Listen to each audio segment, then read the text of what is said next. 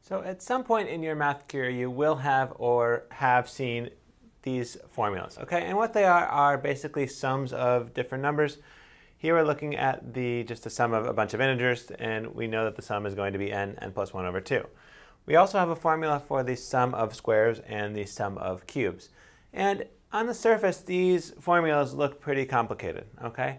But actually, how we can prove that they are true is by using what we call mathematical induction, okay?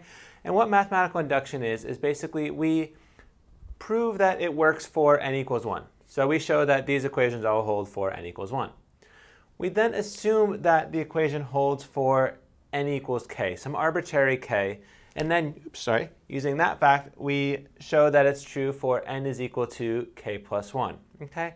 And basically how that works is, if it works for 1, we can assume it works for any number. K could be any number, so k could be 1 as well. So if it works for 1, then this would show that it works for 2.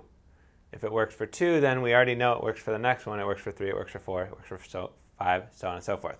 Okay, so mathematical induction is basically a type of approach to proving a statement.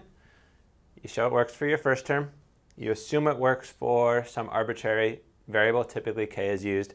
And then using the fact that it works, you're assuming it works for k, you prove that the equation still holds for n is equal to k plus 1.